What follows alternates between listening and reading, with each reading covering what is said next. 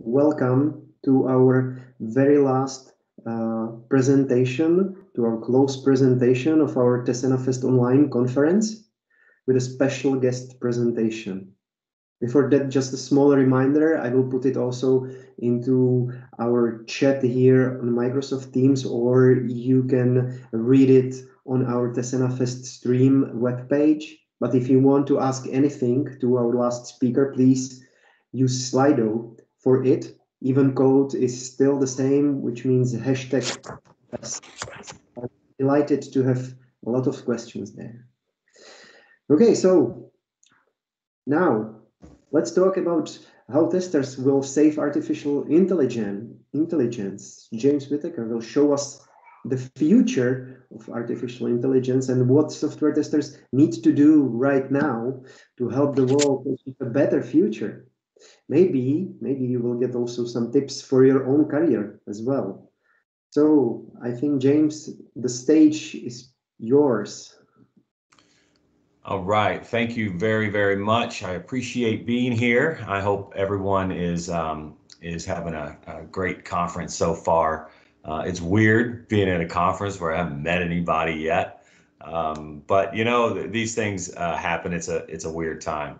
So I want to talk to you guys about your future specifically. There is a lot going on in the world right now, and it reminds me of the world that existed in the 1990s. In the 1990s, we were going through a very similar transition. We were going from a world driven by paper and ink that everybody understood and that required a lot of people. There's a bunch of things popping up on my screen here, so sorry. And we were transitioning to this world of technology and this world of software.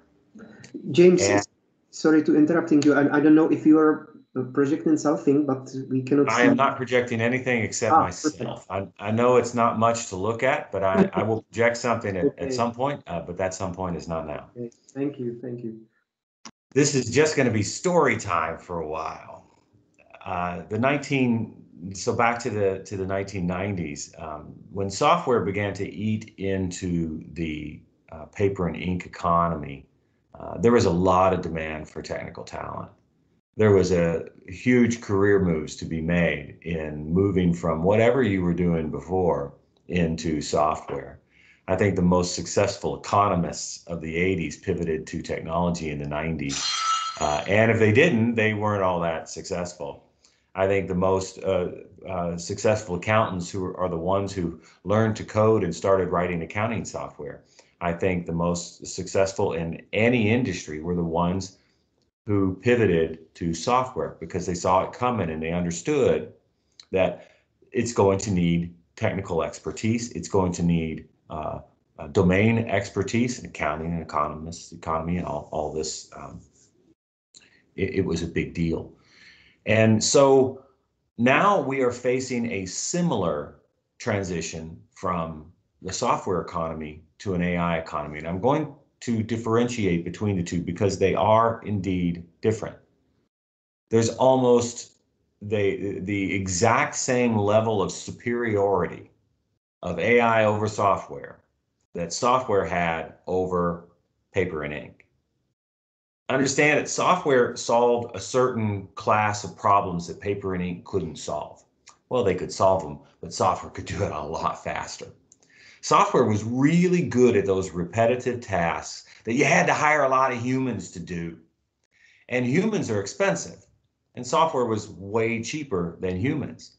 So a lot of money was invested in writing software that replaced all of those kind of low-level clerical tasks. And by the late 1990s, most of those low-level clerical tasks were gone. They were all done by software. And now, fast forward to 2020, and there's almost none of those low-level clerical tasks being done now. All of those humans have been worked out of the chain of effort by software. Now, AI there's always been this class of problems that software couldn't solve. Even though software put millions of humans out of work, changed the way people did work forever, there was always this class of problems that software couldn't solve. And those were the problems that required human reasoning. Software just couldn't go there. It could assist. It could take a human artist and make them better. It could take a human engineer and make them better. It could take a human architect and make them better. But it couldn't replace the human. You know, if you think about a car, software was able to do a bunch of stuff, right? With cruise control, software, blind spot detection, software, all the sensors to check fluid levels, software. Software could do a bunch in the car, but it couldn't drive it. Think about it. Think about programming that big ass if then else statement, that big ass case statement, that big ass switch statement, that big ass lookup table, however you want to code it, for going through a roundabout or going through a four-way stop. Just sit and try to write that code. You can't. That if statement is infinite because it depends on the conditions on the ground.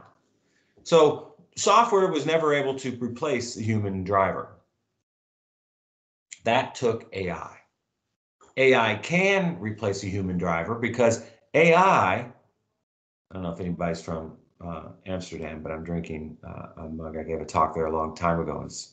They gave me a mug. It's my favorite mug. It's early over here, so y'all don't get the beer lecture. You get the coffee lecture. AI can drive a car. How? Why is it that you can't program a software to drive a car through a four-way stop or a roundabout, but you can program an AI? One reason is because AI is not programmed, and this is one of the ways that you as software testers need to start changing your thinking. We don't program AI, we train it. It's very similar to training another human to drive, which maybe we've all done. I've taught my kids to drive. I've taught my little sister to drive. I've taught other people's kids to drive. I taught people to drive, right? So you sit with them and you show them how it's done. You drive through a four-way stop and you kind of explain the rules. But they still can't navigate a four-way stop. They have to go through another one and another one and another one, right? They have to deal with people who don't obey the rules, that just kind of roll through the four-way stop. They have to deal with all these things that they don't have experience for.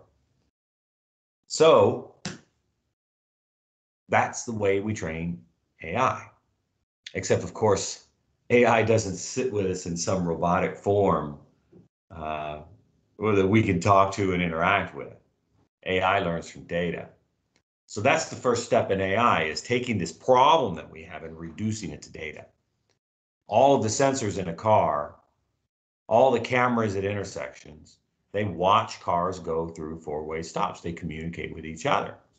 They understand what the data looks like of an orderly four-way stop or an orderly roundabout.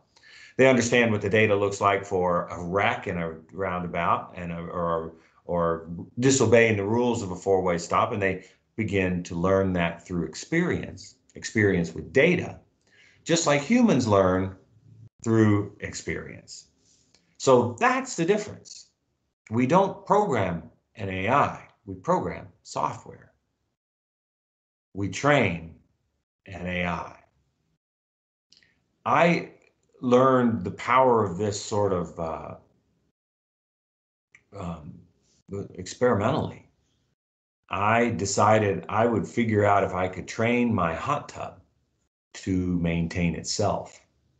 And so the first step is to collect the data. And so I bought a bunch of sensors for water level, sensors to detect the chemicals in the water. Everything that I did as a human to maintain my hot tub, purchasing chemicals, adding chemicals, checking chemicals, adding water, changing all that stuff, opening and closing the lid, all that stuff, everything that required a human, I began to reduce to data through the acquisition of sensors, just like your car now can see, it can hear, it can understand what's going on internally, it can understand its environment in which it works, it can see all around it. And after I got all those sensors done, it began to amaze me. I saw that it knew when I got in it because the water level rise was consistent with me. And so I was like, oh, well, that's me. And it understood. And, my daughter would get in, I'm like, oh, that's my daughter. My son would get in, that's my son. And it began to understand, and it began to know, right? I would order chemicals, it would have access to my data from ordering chemicals, and it figured out on its own how to save money on chemicals, what time of the year to order them, whether to stock up, whether to just buy a little. It understood the sales because it had enough data over the months and months and months of me buying chemicals that it took over that task for me. Opening and closing the lid, all of that stuff. And of course, now it's completely self-maintaining. I do very little except it doesn't have opposable thumbs. So I still have to wipe it down occasionally. So crazy, interesting problems that we can solve with AI that we can't solve with software. So why does this remind me of the 90s? This reminds me of the 90s is because I don't know how to test AI. Just like in 1990, I didn't know how to test software. No one knew how to test software. We were proceeding through this conversion of the paper and ink economy to the software economy at a rate that was terrifically fast. And we kept making mistakes. You would install software and it wouldn't work on your system. You would start using software and you'd hit a bug. And we realized, all right, this is a serious problem, but software industry was making enough money that we could create a new role. And software testing was an actual role back. It wasn't an activity. It used to be a developer would code something up, test it themselves, put it out there, and it was too buggy because the developer didn't understand the problem of buggy software. The role of software testing was so important, software quality was so hard to get right that it wasn't just an activity that the developer could do, it was a role, a separate role that a separate human programmer would take on. And it was the golden age of software testing. I mean, we made the same amount, the role of software testing, we made the same amount as software developers. And we discovered some pretty amazing stuff, but we did it on purpose. It wasn't, it was because software testing was its own separate role. I don't know if you can hear that. Sometimes people say they can't hear this stuff, but my dogs are playing upstairs. I'm in my wine cellar, and there's a glass floor up there that I could see them playing. And one of them's kind of big, and one of them's kind of tiny, and they like to fight. So anyhow, I'm probably going to be okay. They've both been out recently. I think I'm going to be okay. And so we went through this great age of sort of discovery with what we were doing and how we were doing it, and we realized that there was more to software than just finding bugs.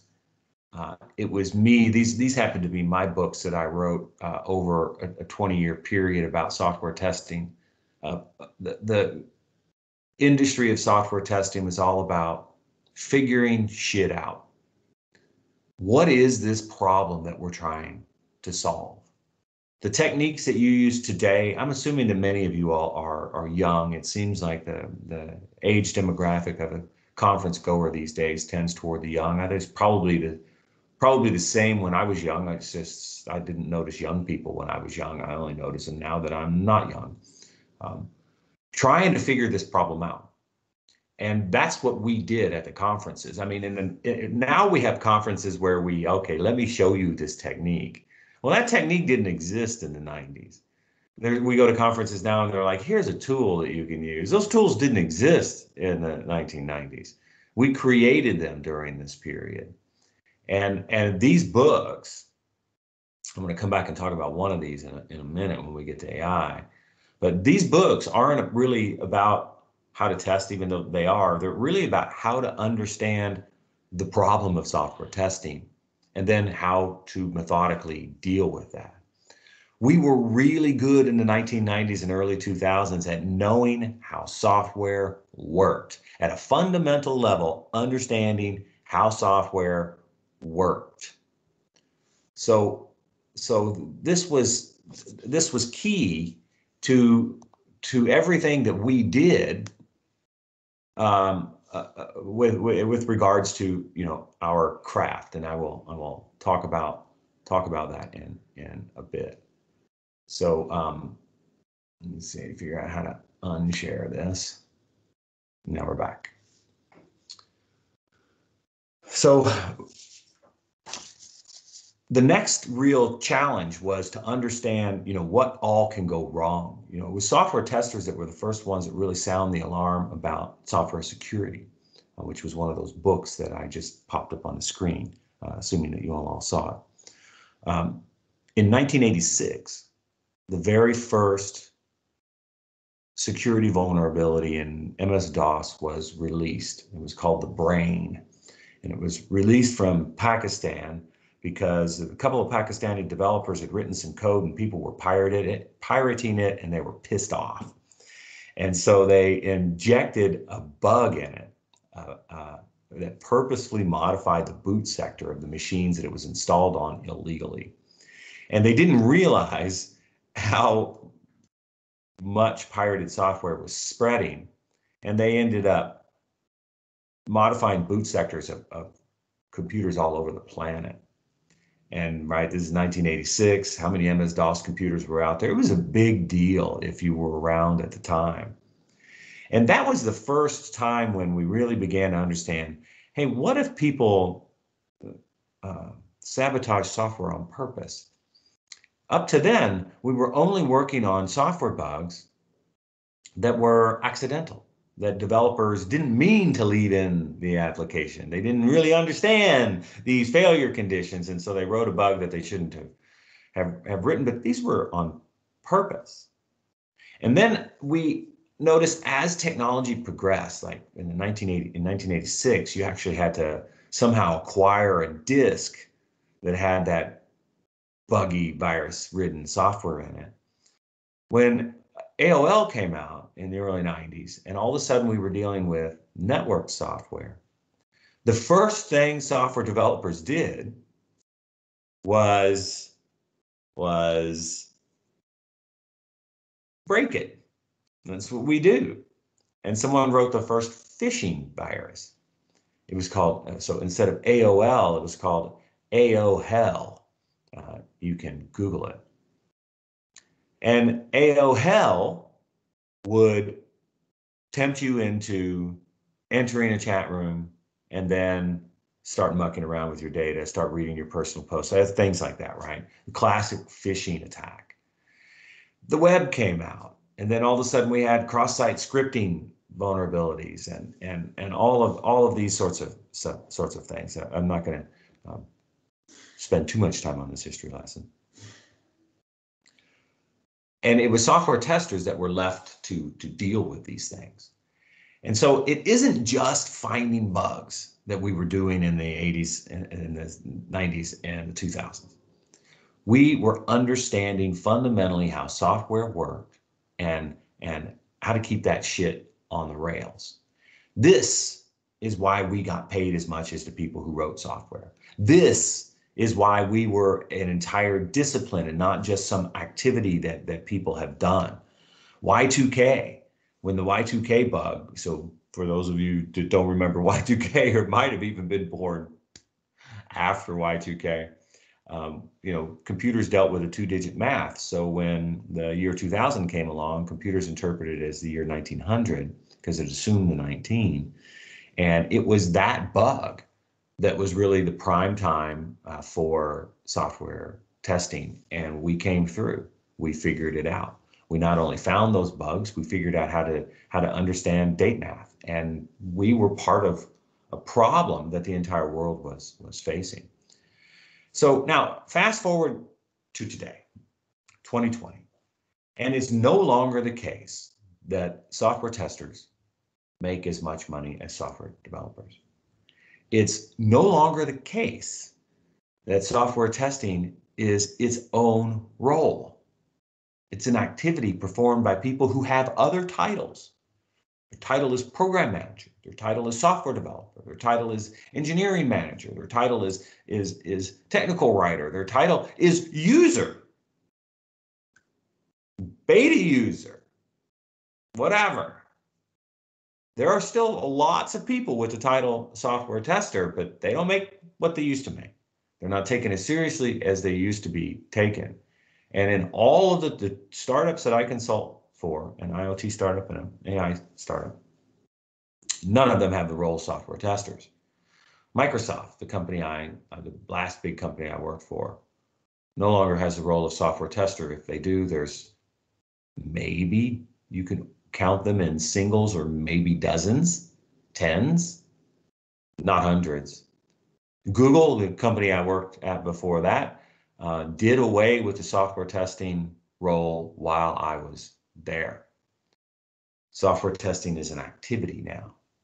It has degraded in its visibility and its importance, and I would argue that it's partly the fault of the people who are practicing software testing. I am sorry, but it is, because we have missed several technological changes.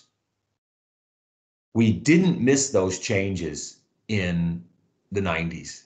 We didn't miss networked software. We didn't miss the web. But then by the time the late 2000s came along, we missed the cloud. There was no good software testing theory and understanding that came out of the software test community. It came out of the site reliability community. This is what I think fundamentally happened with software testing, is the talent, the techniques, the way that we were thinking about what was going on at the time migrated into program management. It migrated into software, site reliability. It migrated into back-end cloud management. It migrated into all of these things and stopped becoming this contiguous whole that was software testing. And I think it's a shame. I think it's a shame that we missed mobile. There's still a few really good companies that do mobile software testing, but mostly mobile. You develop a mobile app, you just crowdsource the testing of it, and that testing has taken a hit in its reputation and its importance. And now we are in a world of artificial intelligence. And where is the understanding of what's going on with AI? So we are tracking in an AI world to what was happening in the 90s in software. As we transition from a software-only world, I mean, there's still paper and ink, right? This stuff never really disappears. Software is never really going to disappear. It's just that all the important, interesting things are going to happen with AI and not with software, because AI can reason and all software can do is repeat things really, really, really, really efficiently. The same things seem to be happening. We are getting bugs in software and in AI that are beginning to cause me some concern. And let me show you one here.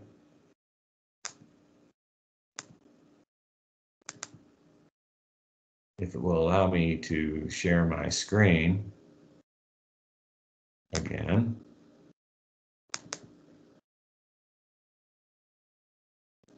All right. I don't think it's allowing me to do it. Let me try it one more time. I think we found a bug. All right, so I'll just talk through it. There was a bug that researchers found in Tesla Autopilot, where they took a speed limit sign of 35, and they put a little piece of tape on it to make the 3 look like an 8. The Tesla Autopilot read it as 85 and accelerated. And if you've ever been in a Tesla, they're pretty good at acceleration. It accelerated from 35 to 85 because someone had rigged the speed limit sign. So what does that mean for us? That means that we need to rethink how software, how AI works, because it is susceptible to the same types of bugs that software is susceptible to. And so if I could share my screen, let me try it one more time. No, it's not interested at all. In How to Break Software, which was the first book on that list I just showed you, I had done a 10-year or so analysis of tens of thousands, probably hundreds of thousands of bugs. Me and my students did it when I was a professor at a university, of what caused each of those bugs. And we found that there were 4 categories of bugs. There were bugs that occurred because of a direct input to a piece of software. There were bugs that occurred because of the software creating the wrong output. There were bugs because of internal manipulation of data. And there were bugs because the computation, the code was just wrong. Input, output, data, and computation. And hundreds of thousands of bugs we analyzed, and we ended up boiling them down to 19 different test cases that would find those classes of bugs, that would help software testers think through those classes of bugs. I submit that this is the body of work, this body of work that we did in the 1990s to understand why is software failing, needs to be redone now for artificial intelligence. We boiled the whole world of functionality bugs down to 19. We boiled the world of security vulnerabilities down to 17. We boiled the world of web vulnerabilities down to, I think it was 21, and developed the advice that hundreds of thousands of software testers all over the world used to find bugs. We haven't yet done that with AI. So that masking tape on the speed limit sign that's a test. Autopilot is the AI. If you want to call it software, call it software. It's not software, it's learning. It wasn't programmed. It learns from its environment. And they missed a spot. They misread a 35-mile-an-hour speed limit sign for an 85-mile-an-hour speed limit sign. That's a bug. So what one of you needs to do is understand that that's one of those things. It's one of those 19 types of functional bugs in software. It's one of those 17 types of functional bugs in software security. It's one of those 21 types of bugs. Maybe it's 23 for web. I forget. I haven't read my own books for a while for web vulnerabilities. What are they for AI?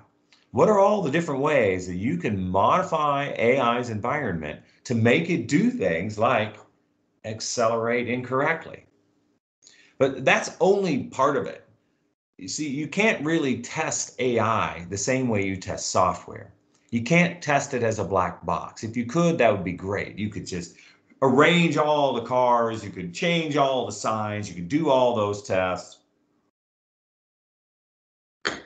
But there are other classes of bugs. Let's talk a little bit about how AI learns.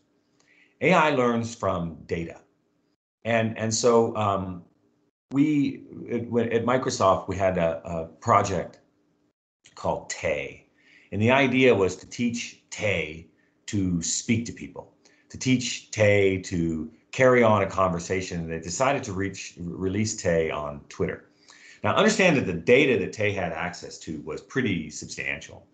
It was all of the voice samples of, so this is Microsoft product again, is all the voice samples of people speaking to Cortana, both on the Xbox, on Windows Phone, back when Windows Phone was the thing, and Windows, right? So we had all of these speech samples. Microsoft has been doing speech research since 1994. We had a ton of data to teach Tay how to talk.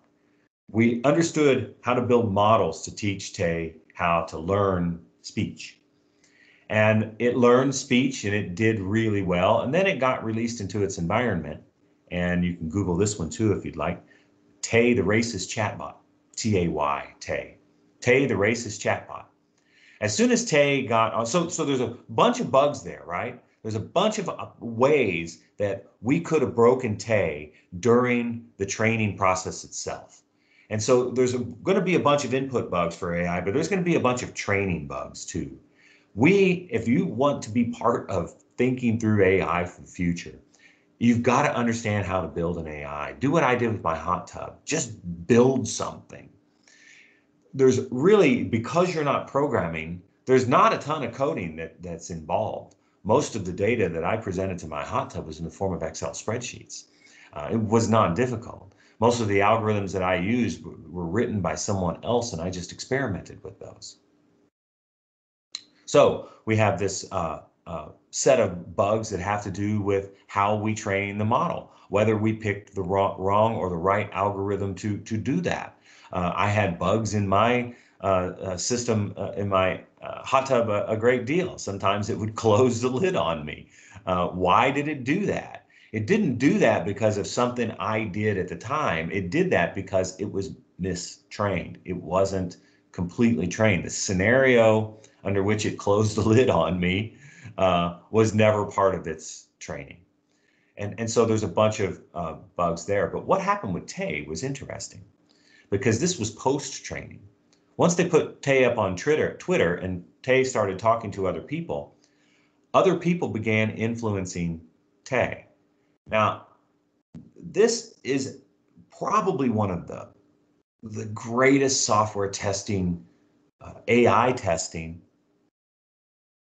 challenges of our time, is figuring out things like what happened to Tay. You know, I taught both of my children to drive. They're both now in their early 20s, and both of them are far better drivers than I am. How did that happen? It happened because they learned from me and then they continued to get better over time. However, it could have easily gone off the rails. I know a lot of people who complain, oh my God, my kid is a terrible driver. They speed too much. And what happens is they start learning from other people. They start learning from their friends. And all of a sudden their training is only a little bitty part of how they drive a car. That's what happened to Tay.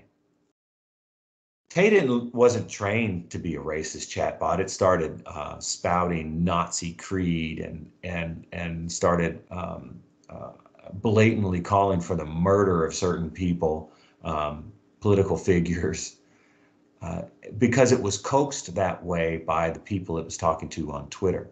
You know, you raise your children as good as you can. You put those kids out into the world, and then the world is going to influence them. My kids are in their 20s. They're not the people I created them to be.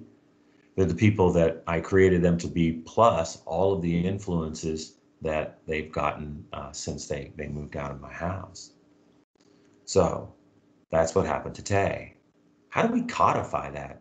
This is one of the most important things that we have to deal with artificial intelligence. Is we train it to do a job, we put it out into its environment, and all of a sudden it continues to be influenced. Those cars get better and better and better at driving as they come up with more scenarios, as they experience more scenarios. How do we codify that? And why aren't we talking about this on a grand scale? This is exactly what we did in the 1990s when networking, you know, we didn't have networked computers in the early 1990s. They were in their nascent form.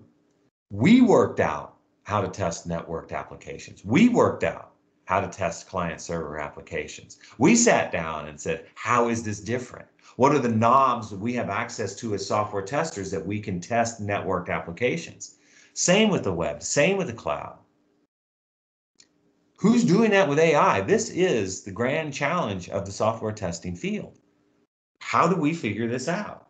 How do we understand that this, how to rig this? So let me go through an example of the last AI I built at the IoT company that I was working for. We needed to count the number of people in a room. All right, this is COVID. This is an application that they wanted to maintain social distancing. They wanted to limit the number of people in a room. They wanted to count the usage of a room. This actually started out as a big company wanting to make sure that no people went in after hours and access control and things like that. How do you count people in a room with software? I submit that you can't. I submit that it's too difficult. I submit that software will never fully be able to count the number of people in a room. You would have to have some sort of access control where you badge in and then the software says, okay, there's one. But if it's all open and people are wandering through, it's going to be very difficult to count them. So the first thing you consider is data. How do I generate the data that allows me to count people in a room? Here's what we did. The first piece of data was the Wi-Fi access point. If a human walks in the room, chances are they have a phone. When the phone makes a connection to the Wi-Fi access point, whether they connect or not, it pings you. Now you know, right? Okay, there's a person in the room because we detected a device. That's one signal we can use, but it's a flawed signal. What if that person also has a watch that can connect to the internet? What if that person has a backpack in their a laptop in their backpack, and it's set to continue to stay online even if it's closed? Now all of a sudden, that watch, that laptop, that phone, we've counted 3 people for only 1. It's a flawed piece of data. What if we also detected motion? If we see movement in a room, that means we just saw a person. Or did we? Maybe there's 2 people standing next to each other and they both walk by the sensor and we detect the movement, but we don't detect the movement of 2 people. What if there's a window in the room and the movement is actually outside the window? What if they've got a large dog like that's up here that walks by and triggers the motion sensor? Incomplete data. What if we used a microphone, some sort of sound sensor? We detect the human voice. There's a person talking. There's a certain pitch to their tone. There's another set of voices that we hear with a different pitch. 2 people, 3 people. Okay, but what if they have a TV on? What if it's a person outside the window and they're speaking loud enough that we can hear them and think they're in the room? See, the problem here is that it's very difficult to collect all this data and attach meaning to it with if-then-else statements. The way AI works, the way you solve that problem with AI, is now you have 3 sets of data. You have the Wi-Fi connection profile, you have the motion profile, and you have the sound profile, and we do what is called labeling. We tell the AI what the answer is. With those 3 profiles, Wi-Fi, motion, and sound, there's 15 people in the room. Here's another set of profiles, and there's 83 people in the room. Here's another set of profiles, and there's 1,000 people in the room. Here's another set of profiles, and there's 4 people in the room. Here's a bunch of profiles where it's empty. And so there's this big data collection component, which can be very buggy. Each one of these, right, designing the data collection, making sense of the data, all of these things are just like how to break software, input, output, data computation. These are all the places that AI can go wrong. And you collect a bunch of data. So there's 2 ways to collect data. there's sensors, like we have in this situation. And then there's also crowdsourcing. The way we trained Tay was to crowdsource people tweeting at us. We consumed a whole bunch of tweets.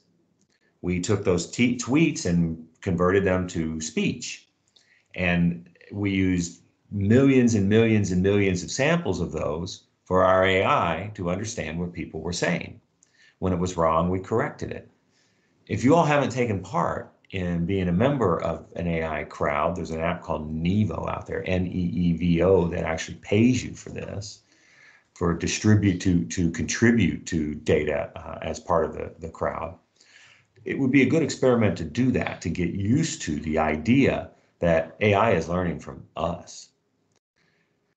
All of this sensor data as well, cameras, microphones, all of these sensors in cars, they are collecting data. We need to understand how that can go wrong. So we had literally tens of thousands of these samples of each of these 3 profiles of data together, labeled with how many people were in the room. The AI began to then guess how many people were in the room with astonishing accuracy, but it was still wrong in several cases. This is another case where software testing comes in. How can the labeling go wrong? How can data be mislabeled? How can we improve the labeling of data? In each of these tasks in creating an AI, there is a task in correcting that AI. That, I believe, is the role of software testers going forward. How do we do this? What does it mean? So we go through in collecting these 3 profiles of data. We label it with the answer that we want the AI to generate if this was the problem. And then we train the model, and this is the next step. Selection of an algorithm to train the model. That can go wrong. Just like by miscoding a piece of software, you can inject bugs. By selecting the wrong algorithm, you can develop a buggy AI. There's 3 types of algorithms. There's statistical algorithms. Some of these statistical algorithms have been around for hundreds of years, right? This is Bayesian algorithms. These are regression analysis algorithms. These are, if there is a parental discipline of AI, it's statistics. Statistics is where all of this stuff came from. The only problem is, before computers, statistics only existed on paper and in the minds of really brilliant mathematicians. And now statistics exist in computers and in the minds of AI that can understand it. That's the lowest hanging fruit, statistical algorithms. Run all those algorithms on the data, and here's what software AI testers, I need to stop calling them software testers, but it's a familiar term, so I'll keep using it. This is what software testers need to understand. These algorithms, what types of data are they good at or bad at? Because there is a large class of bugs that are simply exist because the wrong algorithm was matched to the wrong set of data. And then the answers are generated. And here's where it gets even harder. What if those answers are wrong? How do we debug AI that we really don't even understand? Because to this day, I do not know how that algorithm, that software, that AI that counts people in a room gets it so damn right so often. We've had it counting the number of people in conferences, and we compare the number of people who go in the room and it gets it correct. We install it in restaurants that we know how many, we can count the number of people on a clicker as they go in. We can look at the cash register and see exactly how many people were in the room, and it's correct. How did it do that? And this, I think I've only got a couple minutes left before the Q&A session start. This is the grand challenge. How do we keep AI? How do we keep up with AI? AI is going to be doing things that we cannot do. AI has already selected chess moves that no human has ever selected before. AI can count people in a room and no human can say this is how it happened.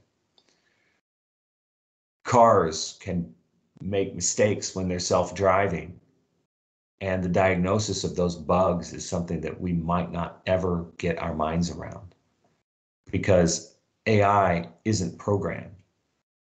We need to figure out, just like we figured out in the 90s, debuggers and loggers and error files, how to log AI to understand what it's doing and keeping up with it. Because AI will do things that are very human-like. It will reason in ways that only humans can reason. And your job as software testers is to figure that out. My name is James Whittaker. Thank you for attending. I think we have a Q&A session now that will be hosted by Marcel, perhaps. And I want to leave you with one additional thought as well, is that I didn't even cover things like bias in the data. I didn't even cover maliciousness in the training and subsequent training. These are big fields. And if you can look at what's happening in AI and see opportunity, you're finally thinking right. When I looked at software in the 90s and saw I can either be a developer or a software tester, I wanted to be a tester because to me, that's where the interesting problems were. That's where the big, meaty contributions that we can make. And sure enough, Y2K came around and proved me right. It was software testers that helped the world get through that. AI will have its Y2K moment. Something will happen where the potential for AI to go off the rails will become so big. And you can dream about it if you want. You can imagine it starting wars. You can imagine it, whatever. You can imagine those things. You need to be there for that. And it's not going to be AI developers who are there for that. They're too busy. They're just like in the 1990s. They're too busy doing their thing to take this higher level view of understanding what is this entity. That's your job. Go do it. Peace.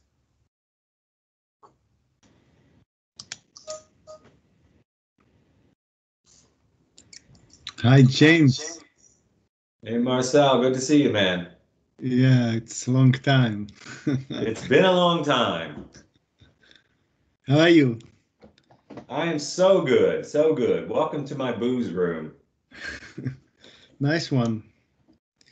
We have some questions, and Tomasz is hosting this today 1, 2, 3 event.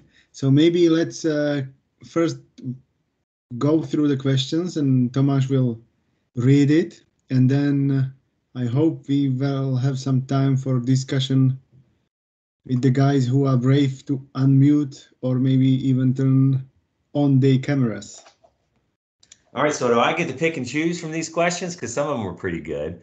Let me just go through them until people figure out if they want to talk. Most interesting working experience was by far working on the Y2K problem. It's a long story to tell, but we made a ton of money. We boiled Y2K down to its essence, and this gets to the heart of my talk, is that's what software testers do. We boil things down to their essence, and we come up with really elegant solutions for extremely hard problems. So it was Y2K. There was videos of me out there on YouTube telling this story. Check it out. How many t-shirts do I still have? So I no longer make these. These were kind of a Microsoft thing. I sold these for years. You can see that it doesn't really say shit. I'm the I. That's my profile. I still have a few of them upstairs, but I don't do this anymore. It was kind of a thing I did for Microsoft. Let's see what else we got here. Come to Paris. Yes, I have to come to Paris. I can't wait till I can travel again. I was actually in Paris. It was one of my last international destinations in December 2019 before COVID hit. It was lovely. So data scientists, you mentioned this is I really believe that where programmers were the kind of the penultimate career for the software era, data science is going to be the penultimate career for the AI era. And so if you're not already taking classes in data science and trying to train yourself into data science, all software testing is going to and AI testing is going to spend from that. We are going to stop using the term software tester. It won't be long. I don't know if it'll be 2 years, 5 years, or 10 years, but we won't be talking about software testing in 2030. You're going to be regarding this, I scientists. would ask you something more. Who Yeah, will go ahead. lose the traditional job first, testers or developers? Well, I mean, you got to test. It's got to be created in order to test it. But it's kind of a chicken and the egg thing because you got to understand how you're going to test it before you develop it. But unfortunately, no one does that. So developers are first in the Developers are first, losing the traditional kind of approach. Unfortunately, that's the reality of the situation. You are telling us this because you are on the testing conference, right? No, I'm telling you because it's true. Really? Let's see what else is here. All right, I'm going to take that. Patrick's last because that was kind of, I don't know how much time we have for this. There is nobody else after you. This is the closing session, so we have so much time you have. Okay, cool. So if we took analogy to security testing, there are some norms and certifications. I don't know if we're going to certify an AI or not. The problem with an AI is that you build it. Software, you build it, and it doesn't change until humans update it, right? You build it, and it does what it does, and it keeps on doing what it does. Its binary footprint remains the same. AI does not. The minute AI starts communicating with its users, it learns from those users. The self-driving cars are getting better as they drive. Every day they get better. My hot tub gets smarter about its chemical mixture every single day. The AI that counts people in a room gets better every single day. And so what are the norms of this? I really think that those things, it's really a safety. And we talk about safety critical software. We talk about resilient software. Maybe we'll talk about things like self-healing AI, and I don't know. This is a grand time to be thinking about these things. Do you think we need an equivalent to AI sort of anti-bias proof algorithm, inclusiveness, ethical aspects? We need a code of honor, I think, for AI development. AI is easier to build, which lowers the bar. So let me clarify that. It's not easier to build now, but it will become easier to build now. You've heard of these low code and no code AI training systems. I believe eventually they will become the norm. The code already exists for AI. The code is embedded into the algorithms that process all that data, all that labeled data, and build a model. And it will, deploy this in the car, deploy this in the building, deploy this in a toaster, deploy this in an oven, deploy this in the television, deploy this on some hardware platform. So ultimately, I think it's going to get far easier to build AI than it is to build software. And therein lies a problem because we've lowered the bar to a point where anybody can do anything they want. And so at this point, I think we need to start thinking about exclusion of certain sets of data. There are things maybe we don't want the machines ever to learn. There are certain things that we don't want certain problems that we don't want machines to ever solve. And now's the time to begin thinking through those ethical aspects of AI. The World Economic Forum, I've just become a part of their think tank on AI. And these are the sorts of things that we've been talking about is, and where are your opportunities to fence AI? Are there certain things, can you train an AI to ignore data that it's getting from the field? Because unlike software, AI does change. It's binary, if it will have one, it's binary will be different now as it is now, right? It's going to basically continuously update. These are really important problems.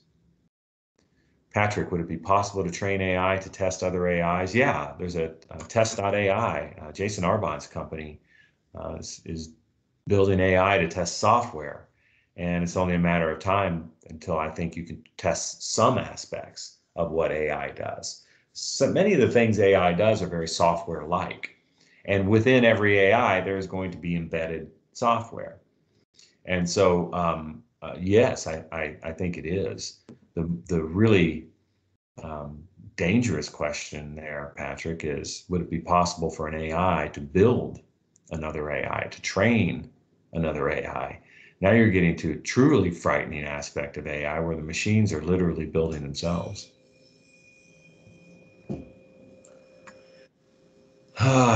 Break AI, what do you mean by break AI? Do you mean slow it down, control it, make it stop? I think that it is a matter of people deciding that they're to keep AI in bounds. And you know, we're just beginning to think through that.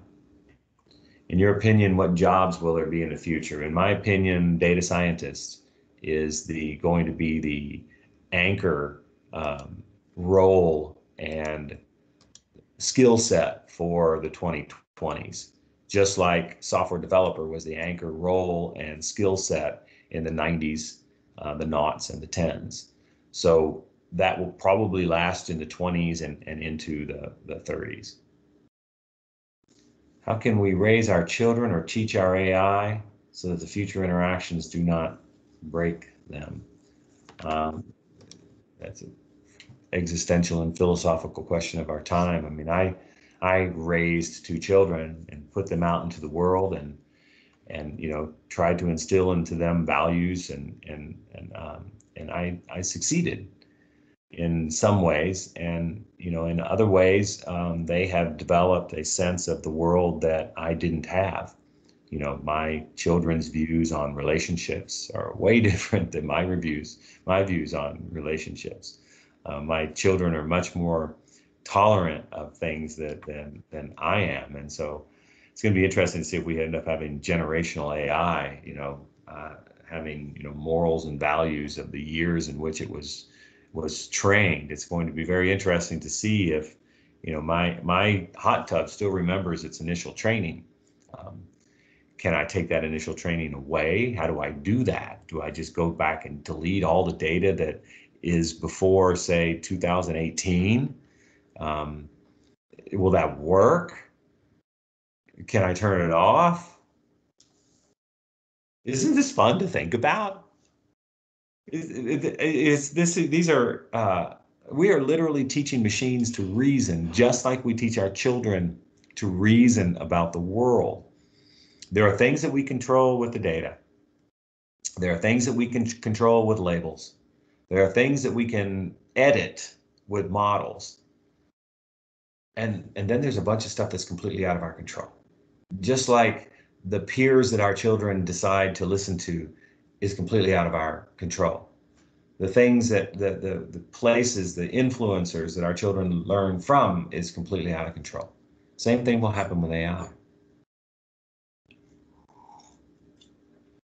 And the last question, do you think that a new generation of hackers will emerge who will focus on hacking AI and getting money out of that? Yes, of course they will.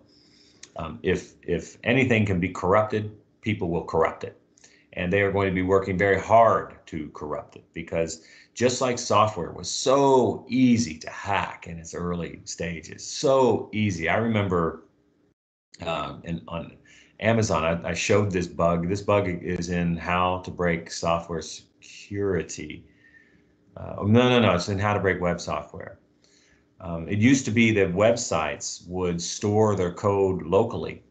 And we went in Amazon, an early version of Amazon.com in 2001, and edited the page that the code was serving to change the quantity that of an item that we were ordering to a negative number. And so then Amazon site multiplied the cost of that item by a negative number, got a negative number, and put a rebate on our credit card. And, you know, we did that, you know, that bug was there for anybody to exploit for, you know, some months before Amazon figured it out. Of course, you know, that low-hanging fruit is gone because we've gotten smarter. And so the question is going to be, what is the low-hanging fruit in AI? And that is my message to you. You should be figuring out this stuff in advance. You have all of the work that we did as your, you know, fathers and grandfathers and mothers and grandmothers of software testing to look at in order to figure out AI. We didn't have anything. All we had was paper and ink, manual processes. We had to create all this stuff from scratch. You're not working from scratch, but you have a much harder problem on your hands. AI is going to be much harder to get under control than software.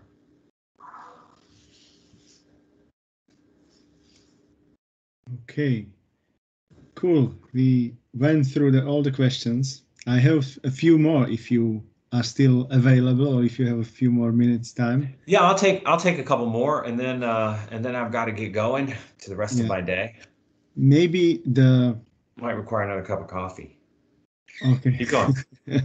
Okay. The question is, you went through Microsoft and Google, and this was kind of, at least from my distance or from my side, interesting journey.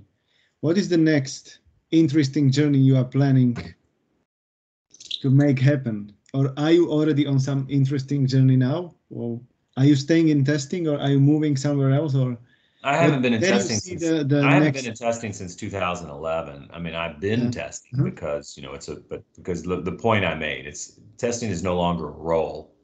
It's an activity. So I don't call myself a software tester, even though I still do a lot of software testing. You know, I work for 2 startups at the moment. I work for a stealth mode IoT company that built the device that has the motion sensors and the Wi-Fi access point and microphones that I was talking about with the people counting app. I also work for an AI company that does crowdsourcing of speech data and teaches chatbots how to speak and how to work. So I'm pretty busy with those 2 things right now. You know, post COVID, maybe I'll consider other things, but I do a lot of writing, and I own a brewery and a restaurant here in Seattle that takes up a lot of my time as well. So it's more hobby now, the restaurant. Yeah, it's not a good time to have a restaurant, but we're dealing with it. Okay, so I don't know. I will maybe ask others if they want to join the discussion. I'll check whether we are still streaming. If there is anybody still on the stream and you want to join us, there is a link on our website. But I think we have maybe time for last question, right, James? Yeah, one more question. Who's got a good question from crowd? If somebody would like to step in and ask. I still see 26 people on the call.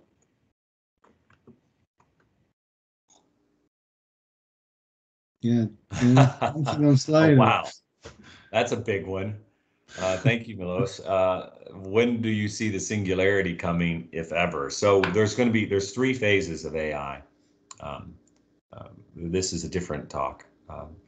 We're in the first one now, which I call artificial narrow intelligence. We're going to be using AI to solve narrowly defined problems. Lawyers are going to be solving legal problems along with data scientists in the law field. Medical doctors are going to be solving medical problems along with data scientists in the medical field. Accountants, economists, et cetera, et cetera, et cetera. So artificial narrow intelligence, there's going to be a bunch of AIs to solve very specific problems. Then the next phase will be artificial general intelligence, where we build an AI. And so I think if you wanted to just go on years, I think artificial narrow intelligence will be the 2020s. During the 2020s, we will be working on training an AI to be human.